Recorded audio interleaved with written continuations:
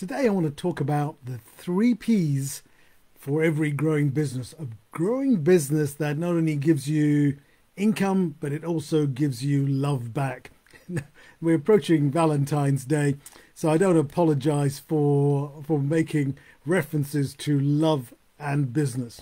Because in my experience, and I've got 35 years of experience under my belt, and some of these things I've experienced personally. I loved my business, but it didn't love me back for many years until I discovered a couple of processes that helped me not only love my business, but for it to love me back. It gave me freedom, it gave me income, it gave me time, it gave me opportunity. It allowed me to do the work I love. It allowed me to have the impact I love.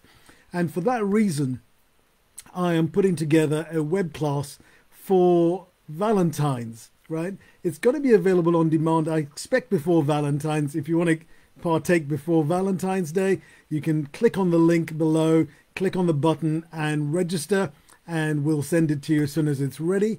Alternatively, you can attend live.